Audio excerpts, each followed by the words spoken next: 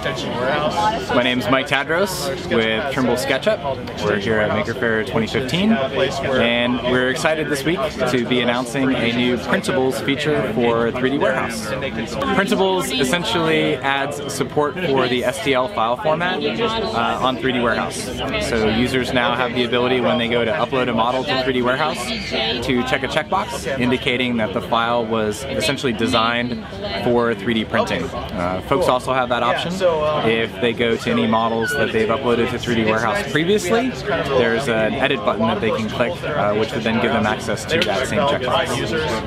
The Printables feature is the result of a collaboration between our team and the folks at Materialise.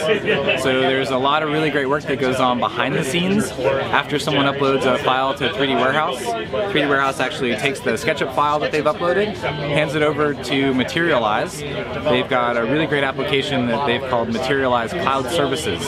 So once that SketchUp file gets handed over to the folks at Materialise, their cloud services are able to analyze the file, process it, fix a lot of the issues that are commonly associated with trying to 3D print a 3D model, and then they convert that SketchUp file into STL. They then take the STL, pass it back to 3D Warehouse, so that users of 3D Warehouse can then download those STL files for printing.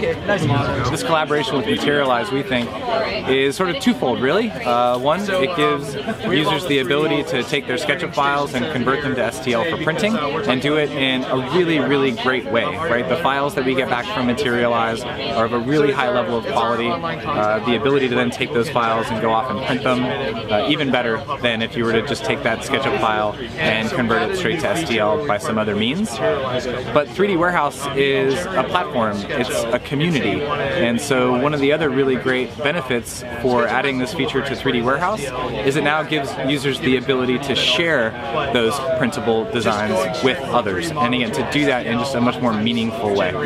The Printables news is actually the result of having attended past Maker Fairs and listening to customers who come through the booth asking for those exact features, right? When am I going to be able to upload an STL file to 3D Warehouse? When am I going to be able to convert SketchUp files to STL more efficiently or get better STL files as a result? And so having attended past Maker Fairs in New York and in Colorado, for me this is really personally gratifying to be able to be here in the Bay Area at Maker Faire and to have this news to share with our users who are coming by the booth this year. So, whenever someone comes up and says, hey, I've got a problem, or I've been having this trouble, to be able to have an answer to that is always great. So I'm Benoit, and I'm with Materialise, a Belgian 3D printing company. And yeah, it was really great to be able to work together with SketchUp, 3D Warehouse, cool folks. Okay, so if someone flags a model as printable on 3D Warehouse when uploading it, it's sent through an API connection on our side, where we have, based on our 25 years of experience in 3D printing software,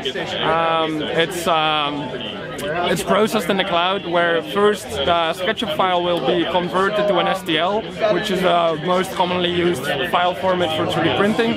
We will check it for common errors like bad edges, little holes, flip triangles, stuff like that. We will use all the technology that we have in-house from our extensive experience to automatically fix that, check if the file is of good quality in the end, and then send it back to 3D Warehouse, where it will be available for download for free, just as with the regular SketchUp models.